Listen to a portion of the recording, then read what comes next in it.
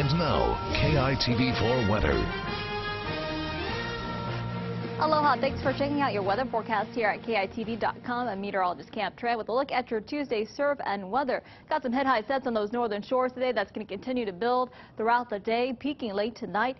We've got 4 to 6 footers for the west, 2 to 4 for the south, and 2 to 4 for the east. We've got a large north swell that's going to continue to build today and peak late tonight into tomorrow morning, bringing that surf up close to warning levels.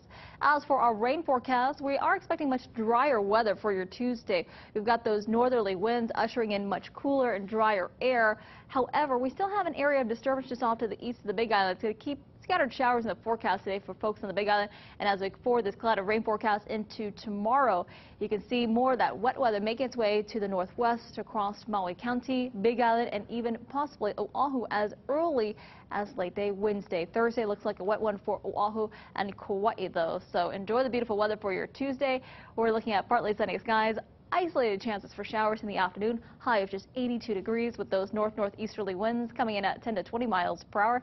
Tonight's going to be a chilly one out there, cooling down to 65 degrees. Could see some isolated showers in the overnight hours, and bundle up, gang those north-northeasterly winds, keeping things quite cool in the overnight hours.